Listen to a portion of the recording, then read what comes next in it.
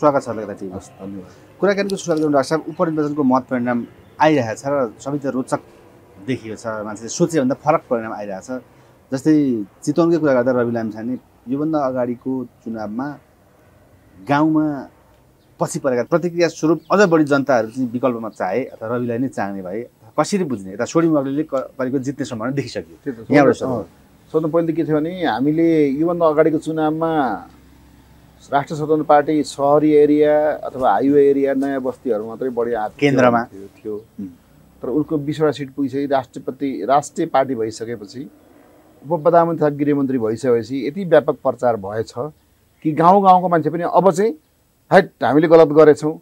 हामीले घन्टी छापालाई भोट दिनुपर्ने रहेछ भन्ने एङ्गलबाट गए। त्यही कारण त्यो ग्रामीण भेगको अथवा पहिले एमालेको पकड भएको ठाउँको भोट अहिले उसलाई आएको। मतलब गाउँको भित्री लेभलमा पनि रविको यो एउटा अभियान चलेको हो। अब चाहिँ अर्को कुरा चाहिँ के भनेदेखि त्यहाँ रविको ठाउँमा एमाले कमान्डर बनाएर कसलाई पठायो भन्दाखेरि गोकुल बास्कोटा, जसको 70 करोडको त्यो भिडियो सार्वजनिक हुँदाखेरि जसलाई भ्रष्टाचारको आरोप लगाएर मन्त्री पद चैट भएको थियो त्यसैलाई पठाएपछि के हुन्छ मान्छेको हालत? त्यो त गलत गरेको क्या एमाले। त्यो त्यहाँको जनताले पनि भोट दिएर उसलाई जिताएर गलत गरेकै हुने हेर्नुहोस्। अब तर जनताले भोट दिएको मैले जनतालाई त बेकुफ भन्न मिलेन लोकतन्त्रको कुरा हो, लोकतन्त्रको कुरामा। तर गोकुल बास्कोटा बोल्नका लागि मिठो बोल्छन् तर भ्रष्टाचार गर्न पनि चातुर्य तरिकाले गर्दो रहेछन् भनेको त टेप रेकर्डबाट थाहा पाइयो। अनि उनलेको केपी ओलीले उनलाई तुरुन्तै राजीनामा दिन लाग्यो जुन मन्त्री पदबाट। यसको मतलब के हो भने राजीनामा नदिन्छ भने त फस्छस्, तँलाई बचाउने हामीले उपाय त्यही छिटो हट भनेपछि हटेको। अब गडफादरले भनेपछि हटेको होइन। जस्तै गोकुल बास्कोटाको कारणले रविले अहिले जहाँबाट पनि गाउँदेखि केन्द्रसम्म मत बढी ल्याउने हजुरको आकलन हो, अथवा त्यहाँ त प्रधानमन्त्री अहिले गठबन्धनको हिसाबमा प्रचण्ड पनि हेक्टरमा चढी गएर र विश्वप्रकाश शर्मा जस्ता व्यक्ति पनि गएका थिए नि त काङ्ग्रेसलाई जिताउनको लागि। तर कसरी यसलाई विश्लेषण गर्ने? अब त्यो काङ्ग्रेस जिताउन गएको मान्छे तपाईँले जुन गगन थापाहरूको कुरा गर्नु छ नि, विश्वप्रकाशका कुरा, विश्वप्रकाश, यिनीहरू त मिडिया काङ्ग्रेस हुन् नि, यिनीहरू नेपाली काङ्ग्रेस होइनन् के। अहिले प्रचार राम्रो गएन अथवा काङ्ग्रेसको पक्षमा राम्रो त त्यही उनीहरूलाई जिताउनु जस्तो गएको स्वार्थको हिसाबमा गएका हुन्। युवाको भोटको युवालाई दिनुपर्छ भन्ने कुरा, आफ्नै पार्टीको विरुद्धमा हामीले भित्र पार्टीमा मैले कति सङ्घर्ष गरिरहनुपर्छ भन्ने कुरा किन त्यहाँ भन्ने कुरा हो। पार्टीभित्रै मैले सङ्घर्ष गरिरहेछु भन्ने कुरा हो त्यहाँ मञ्चमा गएर। भनेपछि यिनीहरू त्यो मञ्च प्रयोग किन गरेको थिएन? शेरबहादुर देउवालाई माइनस गर्ने। यिनीहरू त के छ भने काङ्ग्रेसको एउटा सिट बढ्यो भने काङ्ग्रेस पहिलो पार्टी हुन्छ र काङ्ग्रेसको पहिलो पार्टी बनाउनलाई उसलाई झन् टेवा हुन्छ। काङ्ग्रेसको हटोस्, यो पहिलो पार्टी भयो भने फेरि ठुलो पार्टी भयो भने फेरि प्रधानमन्त्री हुन्छ। जसरी भए पनि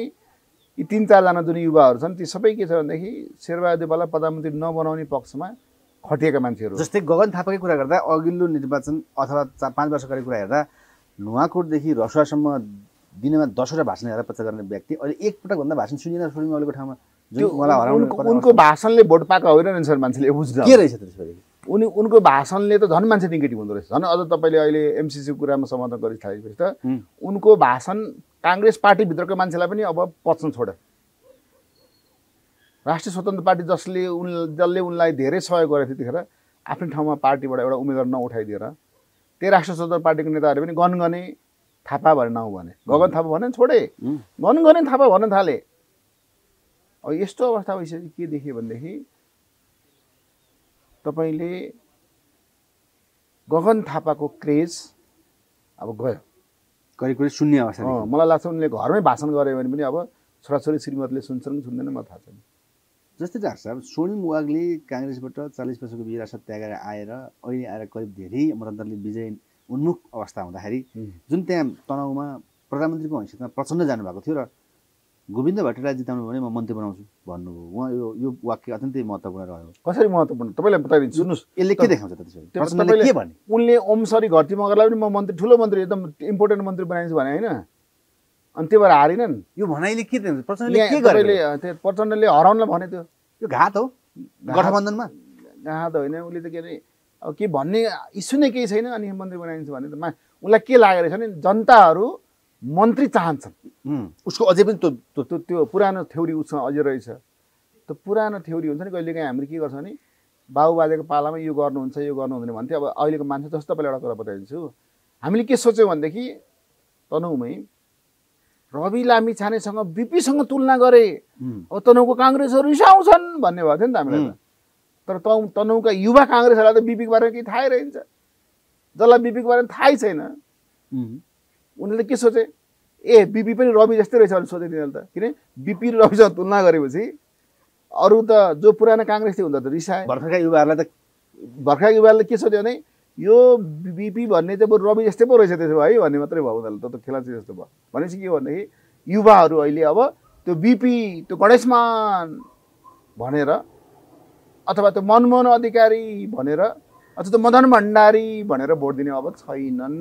जस्तै तिनीहरू अब एकादेशको एउटा कथा भए भन्ने भयो प्रचण्डको त्यो डायलग गगन थापाका यी एक्टिभिटिजले गर्दा अब घन्टी यो उपनिर्वाचन दोहोरिएर आउँदा पनि रविले पनि राम्रै मतले जित्लान् जस्तो देखियो सोडिम वाग्लेले पनि जित्छन् कि हाल्छन् भन्दा भन्दै जित्ने जस्तो देखिरहेको छ जनताले विकल्प अथवा यो राष्ट्रिय स्वतन्त्र पार्टीलाई चाहेकै रहेछ यो बेलासम्म पनि यसले चाहिँ नयाँ पार्टीहरूलाई ठुला पार्टीहरूलाई के शिक्षा दिँदैछ त ठुला पार्टीहरूलाई शिक्षा के दियो भनेदेखि सहरी क्षेत्र विकसित क्षेत्रमा जनताले धेरै छिटो परिवर्तन चाहेका छन् तर तपाईँले भन्नु भने जनताले चाहेको भन्दाखेरि म त नेपालमा 33% मान्छे के छन् भनेदेखि मधेसी छन् रवि लामिछानेले त मधेसमा लगेर रमेश खरेललाई उठाउँदा के हरिबिजोग भयो नि त त्यहाँनिर त त्यो त हरिबिजोग देखिँदैछ किन यस्तो भयो भन्दाखेरि रवि लामिछानेले के गर्नुपर्थ्यो भनेदेखि त्यहाँनिर हामी बारा जिल्लाकै धरतीपुत्रलाई उठाउन खोज्दैछौँ तपाईँहरूमध्ये को हुन इच्छुक हुनुहुन्छ यसमा इनबक्स गर्नुहोस् सोसियल मिडियामा आउनुहोस् हामी यति गते यहाँ आउँदैछौँ त्यहाँ भनेर सबैलाई त्यो इच्छुकहरूलाई सबैलाई बोलाएर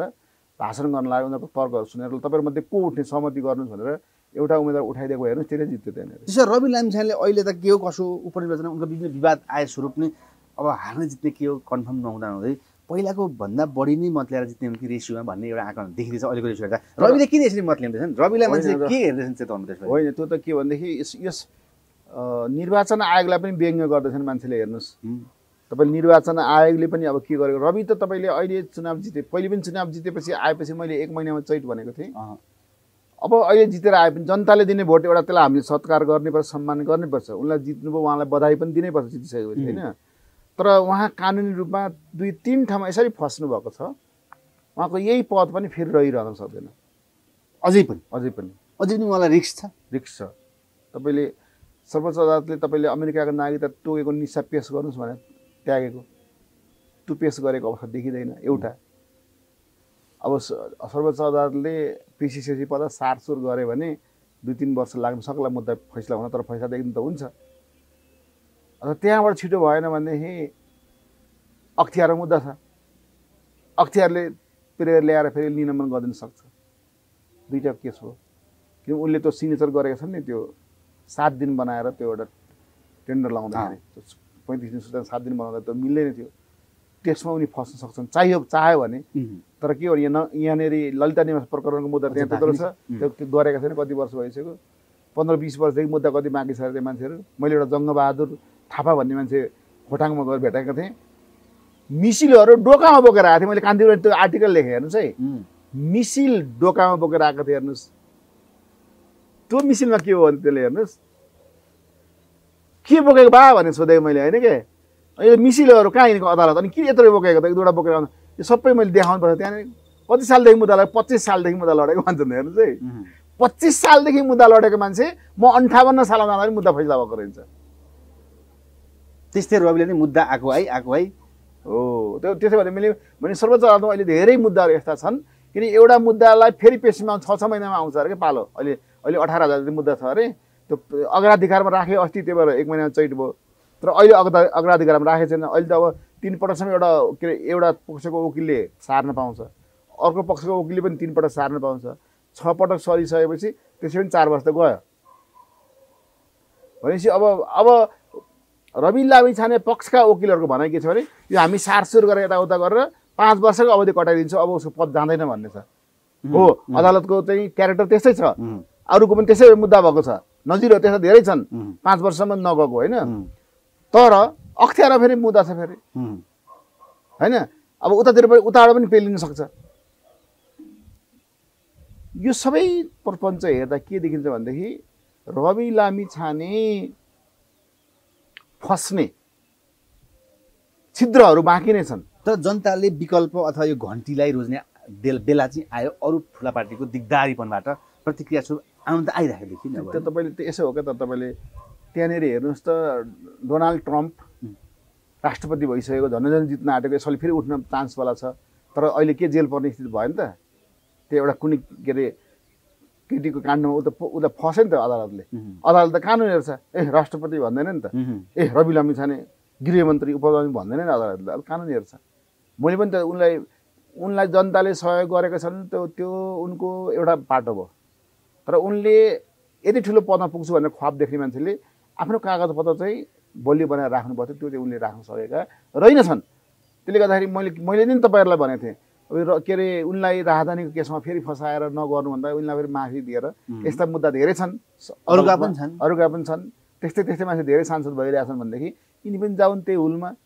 यिनले पनि केही विकास गर्छन् भन्ने भएर उनलाई अब मिना दिनुपर्छ भनेर मिना पनि दिएको। तर मुद्दा त पर्यो, सरकारले मुद्दा दियो, सरकारका मान्छेले त। तर त्यो फेरि मुद्दा परिसकेपछि के भने फेरि अदालतले माग दियो तपाईँको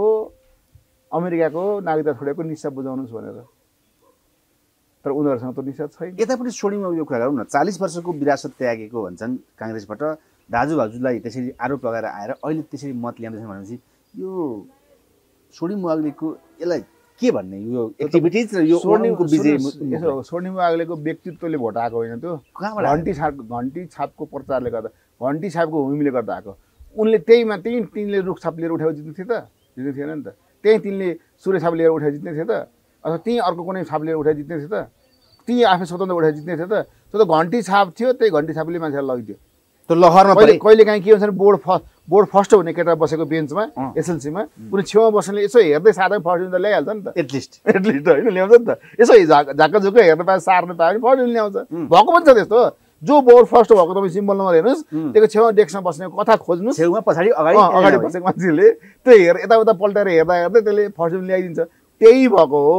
त्यो धेरै भोट ल्याउने घन्टी छापको अहिले हुम चलेको बेलामा त्यसभित्र उनी गएकोले एउटा आइडिया लिएका उनले अहिले होइन, आइडिया लिएको भन्दा पनि उनलाई त बास कता जाउँ भइरहेको थियो। अनि अब यहीँ जानुपर्छ, म जानु पर्यो, किन काङ्ग्रेससँग त काङ्ग्रेसले उनलाई राष्ट्रसभाको उपाध्यक्ष के राष्ट्रिय योजना आयोगको उपाध्यक्ष त बनाएकै हो नि त, एकदम बनाएको होइन त। बनाए पनि उनले अब काङ्ग्रेसलाई पत्याएन, किनभने उनलाई तत्काल फेरि दोहोऱ्याइ तेह्रै उनलाई चाहियो। जुन उनलाई पहिले राष्ट्रिय योजना आयोगको उपाध्यक्ष भइसकेको मान्छे त योजनामै बढी फोकस भएर बस्नु नि। अनि घरि चाहिएको छ, घरि त्यो चाहिएको छ, घरि जुन पनि विवाहमा बेहुला बन्ने प्रवृत्तिको मान्छे भएपछि पार्टीको त यही दशा हुन्छ। अब त्यसो भएपछि के हुन्छ भने स्वर्णिम मुवाग्ले, मैले तपाईँलाई भने चन्द्रलोकको नेता हुनु भनेको छन्, तिनी त्यहाँ गएर संसदमा गएर के बोल्लान् के भन्लान्, अर्थविज्ञ हुन् भनिएको छ। उनका एक्सपर्टले उनको त्यहाँको सांसदहरूले कतिको बुझ्ला उनको भाषण कति लागू गर्न हेर्नु न। मलाई लाग्छ तिनी अब गएर हुन्छ भन्नेले हुन्छ भन्नुहोस् भने हुन्छ भन्ने उसमा ऱ्याङ्कमा बस्छन्, एक दुईपल्ट बोल्लान् गर्लान्, त्यसो थकित हुन्छन्। अनि संसदबाट एउटा किताब लेख्लान्, काहीँ भाषण गर्लान्। सांसदहरू चाहिँ अब कहिले कहिले के हुन्छ भने कागको बथानमा बकुला गएको जस्तो स्टाइलको त्यहाँ हुन्छ।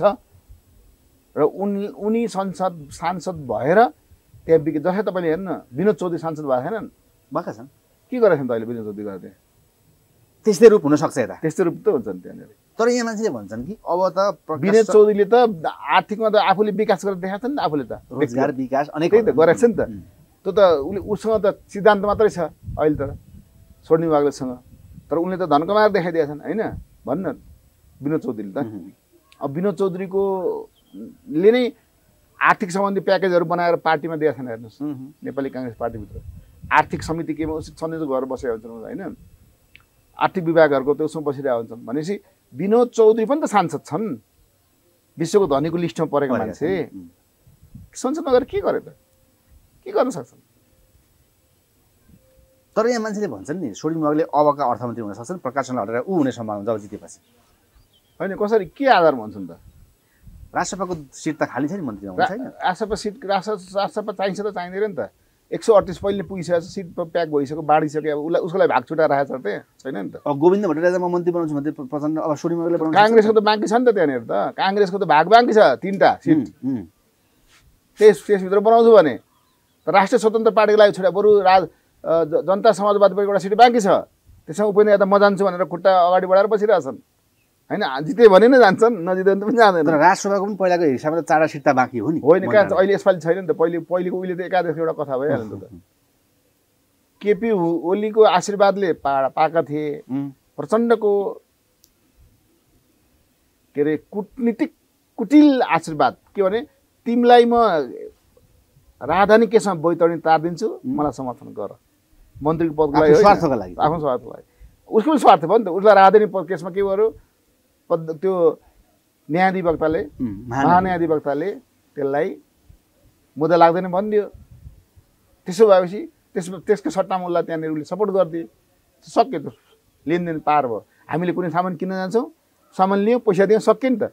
बिल दियौँ तर डाक्टर साहब सोडिङ अर्को पल्ट फेरि पैसा तिर्नु पर्यो सोडिङ अग्लेको अग्रता सँगसँगै र विजय उन्मुख सँगसँगै यता काङ्ग्रेसमा त पहिलो जान लाग्यो भन्ने विभिन्न समाचारहरू लेख्न थालिसके भित्रभित्रै गुट उपगुटमा युवादेखि लिएर एक हिसाबको पङ्क्तिमा चाहिँ यसले गर्दा काङ्ग्रेसमा पहिलो जान लाग्यो गुट उपगुट फुट्ने स्थिति आउन लाग्यो भन्ने किसिमको आकलन छ तपाईँको विश्लेषण के छ यसमा होइन गगन थापा त पहिलेदेखि प्लानिङमै हो नि त गगन थापालाई पहिले पनि उसको क्षेत्रमा घन्टी छापाले नउठाएर सहयोग गरेको यसपालि पनि त्यहाँ गएर प्रचार गर्दाखेरि खै महामन्त्री भएर प्रचार गरे काङ्ग्रेस भोट यदि आएन भने के गरे उनी त भित्रभित्रै स्वर्णिमाको प्रचार गर्न गएको थियो भने प्रमाणित भइगयो नि त हो त भएन र जतिसुकै बाहिर भाषण गर्दाखेरि जेसुकै भने महामन्त्री त हुन् नि ऊ पनि त्यही त महामन्त्री गएर भित्रभित्रै भोट माग्दा पनि नआउनु हुँदा उसले त भित्रभित्रै स्वर्णिमागले भोट मागेका रहेछन् पहिले काङ्ग्रेसभित्र टिकट मागेको थिए अहिले गएर भोट मागे यो गद्दारी हो त्यसोदेखि काङ्ग्रेसभित्रको गद्दार त अब महामन्त्री देखिसके त अब त मैले भन्नु पर्दैन नि त्यहाँको जनताले बुझ्छन् होला नि त आउँछ नि एक दिन मिडिया तर काङ्ग्रेसभित्र युवाहरूलाई करियर डेभलप अथवा माथि पुग्ने ठाउँ नदिएर एउटा स्थिति आयो काङ्ग्रेस भन्ने मान्छे होइन तिनीहरूलाई महामन्त्री भन्ने पद चाहिँ के हो त केरियर होइन एकदमै हो जनताले भोट के अरे काङ्ग्रेसको त्यो महासमिति सदस्य महाधिपतिले भोट दिएर त्यहाँ महामन्त्री बनायो त अनि महामन्त्रीले मात्रै पुगेन उनीहरूलाई प्रधानमन्त्री हुने गगन थापा भन्ने आएको थियो उहिले पटक 2500 मान्छे कहीँ प्रधानमन्त्री हुन्छ 25 सिटे अलिक हुनु पनि ल्याकत हुनु पर्यो नि त कहिले काहीँ के हुन्छ भनेदेखि नि त्यो कसको सेकीमा कसलाई भोट हालेर उसले त्यति भोट पाएर महामन्त्री भयो हेर्नुहोस् किनभनेदेखि तपाईँले हेर्नुभयो भने शेरबहादुर देउपा ग्रुप र ऊ ग्रुप भन्दा पनि शेरबहादुर देउपा ग्रुपकै एउटा पक्षले तपाईँले उसलाई हराउनको लागि के अरे जो महामन्त्री उठेको थियो नि प्रकाश शरण महतको एन्टी ग्रुपले प्रकाश शरण महतलाई हराउनुपर्छ भनेर अर्को ग्रुपमा भोट हालिदिएको हेर्नुहोस् त्यसो भएर उनीहरूलाई चिठा परेको अब के मिलन निरालाई हराउनु पर्ने ग्रुपले पनि के गर्यो भनेदेखि हेर्नुहोस् त्यही तपाईँले एउटा कुरा बिताउनु त्यही गगन थापा र त्यही मिलन निरा एउटै ग्रुपबाट उठ्यो होइन अनि मिलन निराले चाहिँ हार्ने ऊ चाहिँ जित्ने मात्र किन भन्छ त अनि उसले पनि भोट दिएको रहेछ त्यहाँनिर भने उसले त हेर्नुहोस् तपाईँलाई बताइदिन्छु सबैभन्दा स्वार्थी नेपाली काङ्ग्रेसमा कोही छ भनेदेखि त्यो गगन थापा हो भन्ने कुरा कृष्ण सिटोलासँग नजिक भएर हिँडे त्यस पछाडि लात हानेर अब आए शेखर कोइरालासँग नजिक भएर हिँडे होइन फेरि अहिले संसदीय दलको उसमा शेखर कोइराला उठ्छु भन्दा पनि उसले दिँदै दिएर मै उठ्छु भने कोइराला ग्रुपको बेइज्जत गरिदिए तर डाक्टर काङ्ग्रेस एमाले माओवादी पार्टी ठुल्ठुला पार्टीहरूको एउटा चाहिँ वितृष्णा जागेर जनतामा राष्ट्रपा अथवा वैकल्पिक पार्टीमा चाहिँ आएका हुन् जनता अबको बेला यो आएको यसरी प्रश्न गरौँ न जनताले यो बुझेका चाहिँ हुन्छ त्यसपछि होइन अब यदि मध्यावधि चुनाव भयो भने राष्ट्रिय स्वतन्त्र पार्टी 1 नम्बर पार्टी चाहिँ हुनसक्छ तर मधेसमा अझै उसले चाहिँ कसरत गर्न बाँकी छ मधेसका क्याडरहरू उसले ल्याउनुपर्छ कि त उसले अब सिके राउतसँग कोलाबोरेसन गरेर मधेसमा सिके राउतसँग थारुवानमा रेशम चौधरीको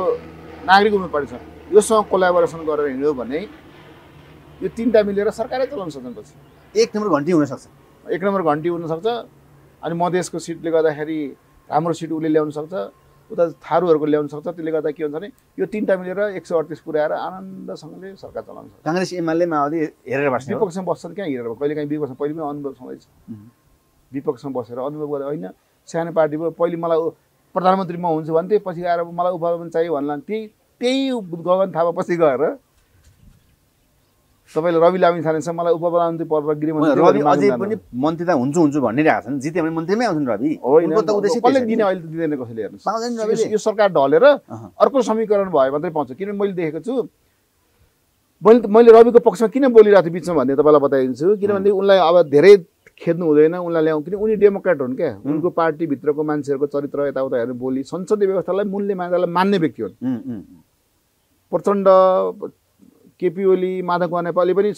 समाजवादी केन्द्र के खोल्ने म एकदम कम्युनिस्ट एक हुने साम्यवादीतिर जाने भन्दैछ नि तर हेर्नुहोस् वैज्ञानिक समाजवादको कुरा गर्दैछन् अहिले हिजो पनि कुरा गर्दै थिए त्यो भयो भने त देश यो संसदीय व्यवस्था काम लागेन त्यसैले त्यसमा के छ भने यो राजनीतिक निर्णयवाला राप्रपा अथवा यो राष्ट्र शोधन पार्टी अथवा जनमत पार्टी अथवा मधेसका अरू पार्टीहरू हैन के अरे जनमत पार्टी अर्को के अरे जनता समाजवादी पार्टी अथवा यो मोहन ठाकुरवाला पार्टी अथवा नागरिक उन्मुख पार्टी यी सबै पार्टीहरू जुन छन् नि यी सबै अलिकति भए पनि डेमोक्रेट देखिएको छ नि त यो डेमोक्रेट देखिएका पार्टीहरू मात्र एक ठाउँ मिल्ने हो भने पनि 138 सिट पुग्छ तर मिल्ने सम्भावना छैन नि यहाँ त नेताहरूमा कसरी मिल्दैन मिल्न सक्छ नि तपाईँले हेर्नुभयो भने यो तपाईँले यो माओवादीले जुन भनेको अहिले प्रस्ताव छ नि कम्युनिस्टहरू हामी एक मिल्यौँ भन्ने बित्तिकै कम्युनिस्ट एक मिल्ने बित्तिकै अरू सबै एकपट्टि आइहाल्छ त्यस्तो अवस्थामा के हुन्छ तर यताबाट डाक्टर साहब यताबाट जुन अर्को रोचक प्रतिस्पर्धा भइरहेछ 12 मा उपेन्द्र यादव आफै उठेका छन् सिके राउतका कुशवाहा छन् यिनीहरूको एकदमै प्रतिस्पर्धा छ तलमाथि रमेश खड्का त्यहाँ खासै स्थान देखिएन घन्टीमा हजुरले भने चाहिँ त्यहाँ कमजोरै देखियो घन्टी सिके राउत पनि यस्तै विकल्पबाट आएका भन्ने अथवा उपेन्द्र यादवलाई हराएर आएको पार्टीका व्यक्ति अहिले कुशवाहाले पनि जित्छन् कि हाल्छन् भन्ने हिसाबमा तर उपेन्द्र यादवलाई चाहिँ जिताउन देशी विदेशी लगायत पुलिस प्रशासन सबै लाग्यो भनेर सिके राउतले हिजोदेखि आरोप लगाउँदै यो मधेसमा चाहिँ किन यस्ता कुराहरू आउँछ त्यसपछि त्यो 12 क्षेत्रमा चाहिँ किन यस्ता कुरा उठे होइन त्यो त के अरे मधेसमा म त पहिले पत्रकार भएर फिल्डमा हेर्न जाँदाखेरि बुथ क्याप्चर भएको पनि आफ्नै आँखाले देखेको छु हेर्नुहोस् हैन भोटर्सहरूलाई गाउँबाट निक्लिन नदिएको बन्दुक बोकेर गाउँको वरिपरि पहरा गर्ने डकैतीहरू मनाउने अनि खबरदार कोही निक्ल्यो भने गाउँबाट गोली हान्दिन्छ भने कोही ननिक्लिने अब काङ्ग्रेसको गाउँ छ भने अर्को ग्रुपले रोकिदिने राप्रपाको गाउँ छ भने अर्को ग्रुपले रोकथाउँ हुन्छ नि त्यसरी अनि त्यो गाउँको मान्छे आउनै नदिने अनि 100 जना मान्छे लाइनमा बस्ने अनि त्यही मान्छेले भोट हालेको छ फेरि फर्केर त्यही मान्छेले भोट हालेको फेरि त्यो हालेको बुथ क्याप्चर पनि फरक क्या एउटा चाहिँ आफै मतपत्र क्याप्चर गर्ने ठ्याङ हानेर भित्र लगेर हालिदिने एउटा चाहिँ जोसुकै आओस् भोट हाल्नलाई अनि भित्र आफ्नो मान्छे बस्छ यहाँ हालै भोट भनेछ भित्र हाल्ने ठाउँ बसेछ अनि देखाएर हाल्यो भने देखाएर नहाले मारिदियो अहिले सिके राउतले भनेको कुरा सही हुन सक्छ त्यसपछि हो सिके राउतले भनेको कुरा चाहिँ के भने 1-2वटा बुथहरूमा त्यसरी केही मिनेट केही घन्टा गरे तर प्रहरीले गरेर रोकेको छ प्रहरीहरू पुगेर फेरि त्यस्तो हुन नदिएको अवस्था पनि छ तर मैले तपाईँलाई बताएँ नि त एउटा घटना बताएँ जस्तै एउटा एक ठाउँमा के भयो भनेदेखि नि आर्मी गएको थियो हेर्नलाई बुथ क्याप्चर भयो भन्दाखेरि हेरौँ हामी पनि गयौँ छैन बुथ क्याप्चर भएको मान्छे 200 मान्छे लाइनमा लागिरहेछन् तर त्यही मान्छे फेरि घुमेर आएर फेरि लाइनमा राखेको छ हामीलाई थाहा भएन के 200 बुथमा 200 मान्छे छन् त्यही 200 मान्छे अरू मान्छे बाहिर गाउँबाट आउने दिएको रहेछ हेर्नुहोस् त्यही 200 मान्छेले भटाभट भोट हाल्दो रहेछन् अब भित्र तैँले भनिस् भने तेरो घरमा गएर तेरो परिवारलाई मारिदिन्छ भने मतदान अजितलाई भन्दैछु उसले सक्दैन बिहानै त्यस पिस्तोल देखा तर्साइसकेको हुँदो रहेछ अनि त्यो भन्ने अब यो जेसुकै जसरी पनि टाइम कटाउनु छ भोट गिर्छ भन्ने भयो जान्छ नि उनीहरू त अनि सेना गएर यसो हेरो लाइनले भोट दिएको छन् सबै नाम सोधेको छ ऊ गरेको छ भटाभट हालेको छ तर त्यो रेदा चिन्ह चाहिँ लगाउनु दिएन क्या धेरै यो लगाएर हुन्छ नि त यो लगाएर फेरि भोट दिन आउनु यो त नलाउनु है भन्दै त त्यो लगाउने मान्छेले जो त्यो पार्टीको मान्छे छ त्यो मान्छेले जम्मा लिएर बसेछ म लगाइदिन्छु है सहयोग भन्छ आँखातिर पढाइन्छ गठबन्धनको हिसाबमा सबै त्यस्तो खालको बुथ क्याप्चर अहिले पनि काहीँ हुने गरेको छ त्यही भएर तपाईँले के भने बुथ क्याप्चर गर्न उपेन्द्र यादव मात्रै माहिर होइन क्या एमाले पनि माहिर हो काङ्ग्रेस पनि माहिर हो राप्रपा पनि माहिर हो आफ्नो आफ्नो ठाउँमा सबैले माओवादी पनि माहिर हुन् त्यसैले बुथ क्याप्चरलाई निर्वाचनमा सिम्पल रूपमा हेरिन्छ हेर्नुहोस् है सिम्पल रूपमा हेरिन्छ तर सिके राउतले भनेको जस्तो धेरै चाहिँ भएको छैन भने थाहा पाइसक्यो तर उपेन्द्र यादवलाई जिताउनलाई गठबन्धनको एउटा सहयोग चाहिँ महत्त्वपूर्ण त्यहाँ देखिन्छ के गठबन्धन प्रधानमन्त्री गएर अथवा त्यहाँनिर अहिलेको प्रधानमन्त्री गएर भाषण गर्दाखेरि त झन् नेगेटिभ भयो मैले सोधेको थिएँ मान्छेहरूलाई अब त तिनटै एकदम पुरा गठबन्धनको आएर त्यत्रो ठुलो आमसभा भयो त भन्दाखेरि सर यो आएर झन् बिग्रियो भन्छ मान्छेहरू झन् बिग्रियो भन्छ क्या हेरेर त भनेपछि अहिले के नि प्रधानमन्त्रीले बोलेर गएर मान्छेले मन्त्रीले बोलेर गरेर अथवा केन्द्र पार्टीको नेताहरू गएर पदाधिकारी बोल्यो भने भोट बढ्छ भन्ने कुरा पहिले यस्तो भगवान् मान्दैन उपेन्द्र यादव त भारी मतले जितेका थिए नि सिके राउतले अगाडि त अहिले आएर फेरि किन यस्तो भइरहेछ होइन सिके राउतले त भारी मतले हराएको हो नि उपेन्द्र यादव एकदम त्यही त अहिले त उपेन्द्र यादव आफै उठेका होइनन् उपेन्द्र यादवको त पार्टीले शिवचन्द्र कुशवाहालाई उठाएको छ त्यति हुँदा हुँदैन अर्को मान्छे हुँदा हुँदै पनि उपेन्द्र यादवसँग कम्पिटिसन गरिरहेछ भन्दै त उपेन्द्र यादवको त हार बराबर नै हो त्यो त त्यसरी गर्न कुराकानी गर्न सकिन्छ हो त नि उपेन्द्र यादव जिते पनि यो हार बराबर नै हो अहिले तर मधेसले के पाएको छ उपेन्द्र यादव यति धेरै लामो समय मधेसमा त्यो भने मैले के भन्छ 12 वर्षमा पनि खोला फर्किन्छ भन्छन् उपेन्द्र यादव 12 वर्ष होइन 20 वर्षै भइसक्यो होला तर उसबाट केही नपाएर त नि उसो त ऊ हारेको त आफ्नो ठाउँबाट केही नपाएर ऊ त के उपेन्द्र यादव के भन्छ नि म मधेसको मान्छे हुँ भन्छ जहाँ पनि उड्न सक्छु तर उपेन्द्र यादव पहिले विराटबाट जितेको विराटनगरको मोरङको 5 बाट अनि त्यहाँ अमृतराले हराइदिए सुनसरीमा जित्यो अनि सुनसरीमा हार्छु भनेर जस्तो लागेपछि सप्तरीमा आएर उठे सप्तरीमा जिते एकपल्ट तर अर्कोपल्ट फेरि सप्तरीमा हारे तर मधेस सुन्नु न अब त्यो मैले भन्दै खोजेँ त उसले अब त्यसपछि आए 12 आए अनि एक मोरङमा पनि उठे एकपल्ट जिते एकपल्ट हारे अनि सुनसरीमा एकपल्ट जितेपछि काबु भएर भागे सप्तरीमा एकपल्ट जिते एकपल्ट हारे अनि अहिले आए 12 भनेपछि उनी के भने कुनै खोलाको छेउमा बसेका सुकुम्बासीको घर कहिले बाढीले पुर्छ पहिरोले डुबाउँछ अनि अर्को ठाउँमा घर बनाउँछन् त्यहाँ पनि डुबायो अनि अर्को ठाउँमा बनाउँछन् त्यहाँ पनि डुबायो अर्को ठाउँमा भनेपछि ऊ सुकुम्बासी र त्यो सुकुम्बासी घर ठाउँ अनुसार फेरि हिँड्ने सुकुम्बासी र यो उपेन्द्र यादव भन्ने मधेसमै ठाउँ फेरि के अरे बङ्कर रूपी ठाउँ जित्न सक्ने ठाउँ खोजी हिँड्नु भने त सुकुम्बासी भयो नि त स्वार्थ उनको होइन उनको त स्वार्थ मात्रै हो नि किनभने उनले यहाँ मन्त्रीको पद खाली राखिरहेछन् क्या यहाँ मन्त्री पद खाली राखेर सङ्घमा प्रचण्डजीसँग कुरा हजुर मेरो मान्छेलाई उपराष्ट्रपति बनाइदिनुहोस् त्यहाँ खाली हुन्छ गोर्खा खेत हो मेरो भन्छ त्यसलाई एकदम जित्दैन त्यहाँ मेरो यादवको धेरै छ 25,000 जति 23,000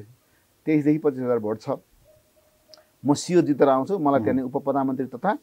मैले भनेको मन्त्रालय दिनुपर्छ हजुर भनेर अनि उपेन्द्र यादवको फेरि के छ हेर्नुहोस् मधेसी जनअधिकार फोरमको अध्यक्ष उपेन्द्र यादवले बनाएको त्यही प्रचण्डले हो पहिले त्यो संस्था नै खोलिदिएको माओवादीले हो अनि त्यसपछि उनीहरूको त्यो पुरानो रिलेसनलाई फेरि नवीकरण गर्न खोज्दैछन् तर यहाँ के छ भनेदेखि जनताले पत्तै दिएन फेरि त्यहाँनिर हेर्नुहोस् तपाईँले उपेन्द्र यादव जित्छन् भन्ने पत्ता 100-200 भोटले यताउता हुन्छ तर लास्टमा रिले दौडमा जित्ने भनेको फेरि के देखिन्छ भनेदेखि कुशवाले पनि जित्छ कुशवा त हारे भने पनि कुशवाको जितै हो वास्तवमा उपेन्द्र यादवसँग यति भोट ल्यायो त्यही हुन्छ कुशवासँग त तिमीले यति मात्रै भोट ल्यायो जित्यो ठुलो पल्टिँदो रहेछ भनेर यही मान्छेले भन्दा पत्रकारले इन्टरभ्यू दिन थाल्दा कुरा गर्छन् उपेन्द्र यादवको त्यसैले उपेन्द्र यादव जिते पनि अब हारे बराबर हो तर सकभर उनी जित्दैनन् प्रतिस्पर्धा एकदम देखिएको छ नि प्रतिस्पर्धा देखिएको छ त्यही भएर किनभने अब त जनताले भोट दिने यादवको भोट बढी थियो जसले गर्दाखेरि त्यो ठ्याक्कै यो भन्न सकिँदैन तर जिते पनि उनी हारे बराबर हुन्छ सकभर तर हामी चाहिँ के गर्नु भनेदेखि शिवचन्द्र कुशवाहालाई जिताएर धरतीपुत्रलाई भोट दिएर जिताएका होलान् भन्ने बाराबासीले धरतीपुत्र नै चयन गरे होलान् भन्ने आश गरौँ जस्तै आजै पनि अलिकति ठुला नेता अथवा ठुला पार्टीका नेता अलिक डराएको हो कि भन्ने भान्ची देउवाले कुराकानी ल्याएको देखियो जस्तै उपनिर्वाचनमा आएको मत बढ्दै जाँदाखेरि हामीले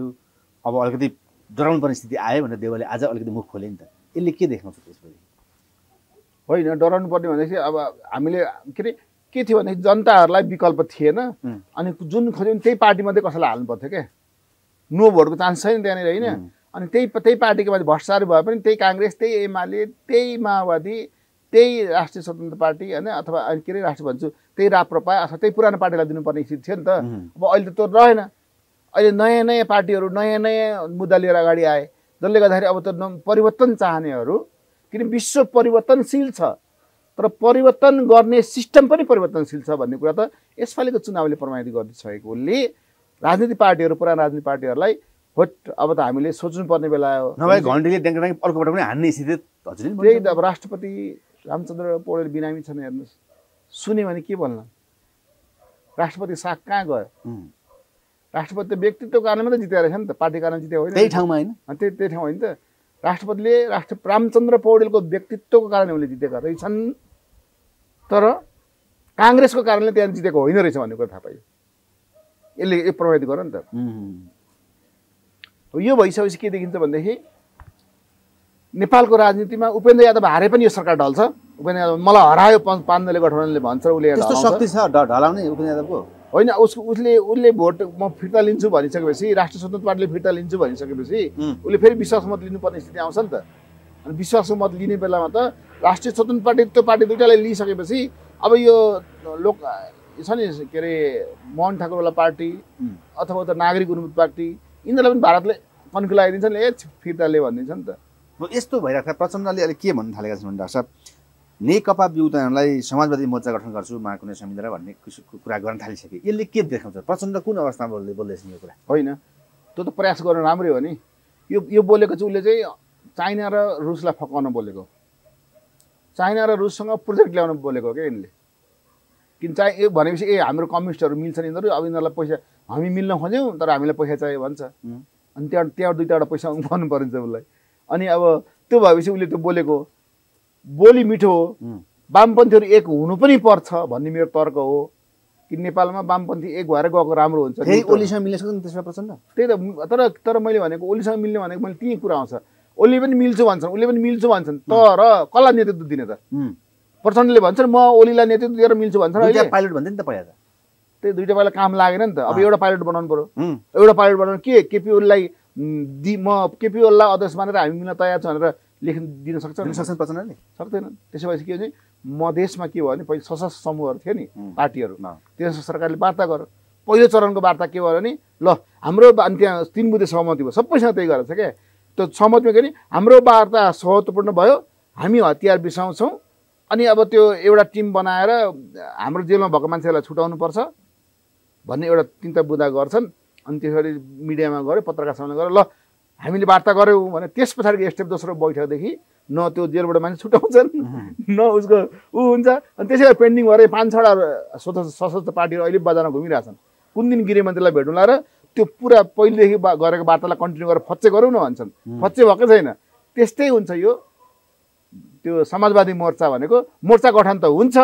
तर कसलाई बोलाउने भन्ने कुरामै त्यहाँ लबिङ भएर फेरि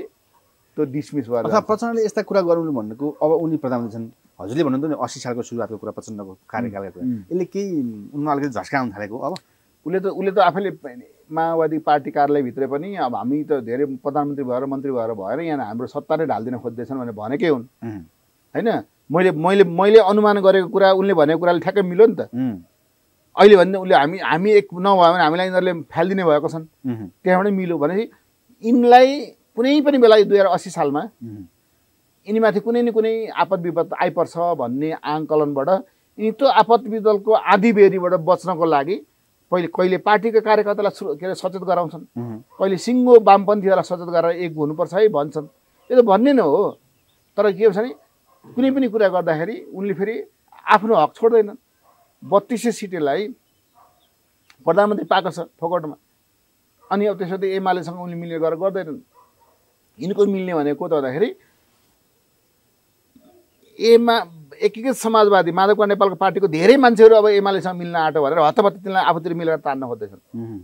तर धेरै मान्छे त एकीकृत समाजवादीको यो माओवादीतिर मिस्न गयो भने उपेन्द्र के अरे माधवका नेपाल उनी उता फेरि गइहाल्छन्, सबैजना एमालेमा जान्छन्। हेर्नुहोस् एमाले त्यो पार्टी फुट्छ, बहुमत उता जान्छ। यी सबै प्रपञ्चहरू हेर्दा के देखिन्छ भने केपी ओली आफै मध्यावधि पहिले 2 पल्ट घोषणा गरे भएन। अब केपी ओली कसै पनि गरेर धारा 76 को 3 अथवा 5 अनुसार सरकार बनेर मध्यावधिमा जाओस् भन्ने पक्षमा छन्। र रवि लामिछाने पनि भित्रदेखि उसलाई मनमा होला, तपाईँ क्वेसन सोध्नु रवि लामिछानेलाई मिडियामा तपाईँले बुझ्नु होला। रवि लामिछाने अब के देख्छन् भनेदेखि यहाँ 2टा जितिहाल्यो, 21औं सिट त भयो नि त, फेरि मध्यावधि नै भयो भने त हाम्रो 2/3 ल्याउन सक्छौँ अथवा बहुमत ल्याउन सक्छौँ। मध्यावधि भयो भने त मै पो प्रधानमन्त्री हुन्छु कि क्या हो भनेर उसले पनि त्यो केपी ओलीले ल्याउन चाहेको मध्यावधिलाई उसले पनि समर्थन गर्छन्। त्यसो भएपछि केपी ओली र उसको केमिस्ट्री मिलिरहेछ। अहिले हेर्नुहोस् त त्यहाँनिर तपाईँले के अरे एमालेको 19,000 भोट थियो तनहुमा, कहाँ गयो त भोट? हिजो मैले एकजना मान्छेसँग कुरा गरेको थिएँ, वडा तहको हुन्छ नि एमाले नेताहरू, हामीले त माथिबाट सर्कुलेसन आयो, घन्टी छापमा भोट हाल्न सर्कुलेसन आएको थियो, केहीले माने केहीले मानेनन् भन्दै थियो। यहाँनिर हेर्नुहोस् सर्वेन्द्र खनाललाई उठाउनु पर्ने कारण यहाँ आखिर हारेरै बसिरहेका थिए, किन गए सर्वेन्द्र खनाल? त्यही त अब त्यो त अर्को त्यहीँको धरतीपुत्र कसलाई उठाइदिएको भए त्यसले फेरि च्यालेन्ज हुन्थ्यो होला, च्यालेन्ज हुन्थ्यो होला। अनि बरु यता टुरिस्ट पठाइदिएपछि रवि लामिछानेलाई सहयोग भयो। यहाँ केही भित्री कुरा चाहिँ छ, किनभने छोडेका छन् क्या त्यहाँ। तपाईँले हेर्नुभयो भने मैले त के देखेको छु भनेदेखि नि रवि यहाँनिर तपाईँलाई मैले हेरेको छ है, अब त्यो भोटको रिजल्ट थाहा हुन्छ। त्यहाँनिर उनीहरूले स्वर्णिमगलाई छोडे एमाले तनहुमा, 12मा रमेश खरेललाई नदिएर भोट, त्यो भोट चाहिँ एमालेलाई हालेको थियो। त्यही भएर एमाले तेस्रोमा गइरहेको छ नि त। उस्तै पर बिचमा दुईटाको लडाइँ भएर एमाले अगाडि आउनु पनि सक्ने सम्भावना हुन्छ। त्यो अब त्यो चाहिँ घन्टी छापलाई के अरे विश्वास गरेर यिनीहरूले तनहुँमा भोट हालिदिए, तर तराईमा अब घन्टी छापले सूर्यलाई कतिको भोट हाल्यो भन्ने कुरा आउँछ क्या, हेर्नुपर्छ त्यस अनुसार। तर के देखिन्छ अरे त्यो पनि त्यो मधेस हो, मधेसमा अहिले पनि त्यहाँनिर व्यक्तिगत भोट बढी हुन्छ। के अरे शिवचन्द्र कुशवाको 10,000 व्यक्तिगत भोट छ, त्यहाँको धरतीपुत्र भएको 10,000 भोट छ। पार्टीको भोट तपाईँले 8,000 भोट त उसको समानुपातिक भोट थियो, उसको होरन छापको समानुपातिक भोट 8,500 कति थियो त्यहाँनिर अस्तिको चुनावमा, त्यो होरन छापको भोट। अनि त्यो होरन छापको त्यो भोट र उसको व्यक्तिगत 10 भोटहरू 18,000 भोट त उसले ल्याउँछन्। त्यसो ढाक्छ कुराकानीको अन्त्यमा छौँ हामी। यता प्रचण्डले परराष्ट्र मन्त्री एनपी साउदलाई बनाउने बित्तिकै एनपी साउदले सुरुवातको घोषणा नै भारत भ्रमणको लागि लगिङ गर्छु, म यसको लागि कटिबद्ध हुन्छु भनेर उद्घोष गर्नुले प्रचण्ड भारत भ्रमणमा जानै पर्ने स्थिति किन, देशले के पाउँछ भारत भ्रमणमा सुरुवातमा जाँदा, र प्रचण्डको यो यसको कुरामा बढी चर्के किन भइरहेछ भारतसँग समेत? प्रचण्डलाई चाइनाले के भनेको छ भने नि, तिमीहरूले हामीसँग हात मात्रै मिलाऊ तर अमेरिकासँग गला मिलाउनुपर्छ, के अरे भारतसँग गला मिलाउनुपर्छ, नत्र तिमीहरू खैरात छैन। किन भारतसँग तिमीहरूले मिलेर गयो भने तिमीहरू धेरै टिक्न सक्छौ, भारतले तिम्रो निगेटिभमा गयो भने तिमी फेरि गयो। त्यसो भएपछि दरबार त टिकेन, वीरेन्द्र त धेरै हेमचेम गर्यो चिनसँग भनेर वीरेन्द्रको गोपी क्याच भएको होइन त त्यतिखेर। त्यसो भएपछि तिमी पनि त्यसै धेरै हेमचेम नगर मसँग, तिमी भित्रभित्र हामीसँग भइहाल्छ कुरा, तर तिमी हाम्रोमा पहिलोपल्ट आउनु पर्दैन, तिमी पहिले उतै जाऊ, उसैसँग गला मिलाऊ, हामीले चाहिएको भए तिमीलाई बोलाइहाल्छ। जानुपर्ने आवश्यकता छ भारत भ्रमण हो, भारत चिनले भनेर जानुपर्ने अवस्था छ नि, नेपालको लागि होइन। नेपालको लागि उसको नेपालको लागि गएको होइन, नेपालको लागि जानुपर्ने भयो त यिनले उहाँ जानै पर्दैन। यी आज मन्त्री परिषदले निर्णय गरेर हाम्रो यो लिपुले कालापानी फिर्ता गर भनेर माग्न सक्छ निर्णय गरेर, अहिले हाम्रो संविधानमा राखिसकेकोले त्यो फिर्ता गर भनेर माग्नु नि त, खै त अहिलेको बैठकबाट माग्न सक्दैन।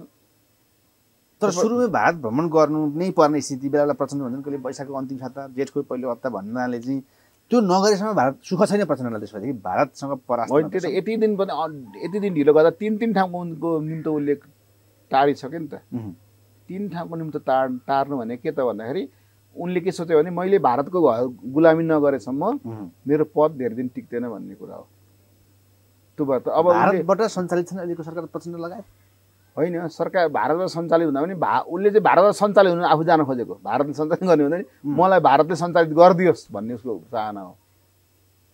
त्यो भयो बढी टिक्न सक्ने, नत्र त्यहीँ जानुपर्छ, मलाई यतिमा जान आँटे, म पहिले ब्रेक तिमीबाट गर्छु, म भारत छिटो जान्छु भनेको त कति भइसक्यो त, धेरै भइसक्यो नि त होइन र। प्रधानमन्त्री त्यसरी फ्यालफ्याले बोल्नुहुन्छ त,